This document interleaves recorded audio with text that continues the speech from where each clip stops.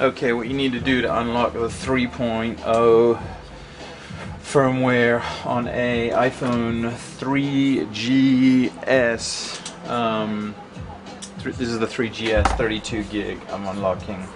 So you need to just simply boot the phone in restore mode. That can be done just by holding down the home key when you plug it into your dock, and then pressing the shift key when hitting restore. This will let you choose your restore file. You want to use the 3.0 restore file for the iPhone 3GS, which is this one. I've downloaded both files for the 3G and the 3GS.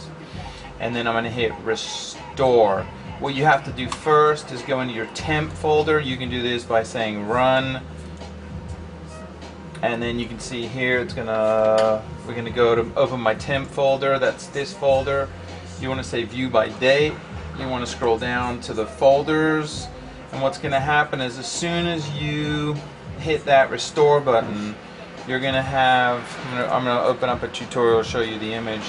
You're going to get an icon of a folder. That's the folder that you want to immediately hit copy. You want to hit copy on that. Bam. You want to copy that folder, and you want to have a couple folders on your desktop. One which is a pawnage folder where you have your restore file. One is you want to have the temp file open so you can copy that file. And then the last one, which is the most important one, is where you're gonna create a folder inside your pawnage folder where you're gonna copy the restore files that are on your phone that are required if ever you want to unlock or restore your phone in the future. So what we're gonna do is we're gonna open that folder there, as you can see, run the temp file, and then you're gonna make sure that you can view all your hidden folder files, and then you're gonna enable the restore. And once that's done, you're gonna look for a file called per518d.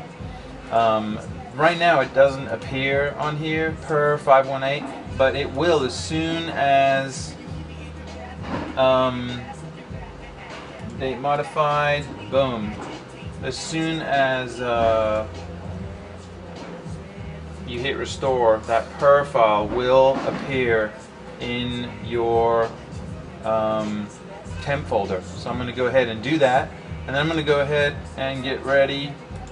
Once it does that, because you only have you have a very short time to copy that file, and you need to copy that file just by right-clicking on that per folder and then saying copy. That's going to copy that file, and then we're going to go over here to our pawnage folder and we're going to paste it. So we're going to wait for this file to appear while it's extracting the iPhone software, verifying the iStore file, preparing my iPhone for restore. So as you can see here, I've got the 3GS that's now rebooting and installing the restore 3.0 on my 3GS, which actually arrived from Apple today. You can order it on apple.com if you're in the US, and if you're not in the US, you can order it from international-orders.com.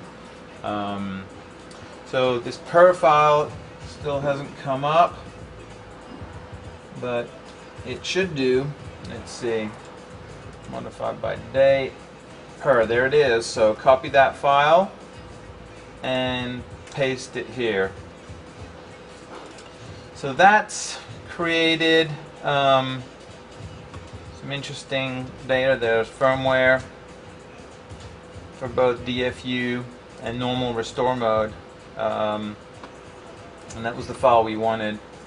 It actually creates several files of that name and then deletes them pretty quickly once it gets going through the restore file. So you need to do that within the first minute or so.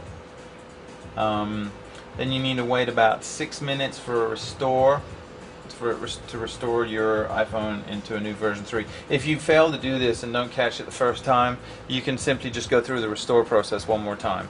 and that will give you a second chance to do it. And if you mess it up that time, you can still do it again.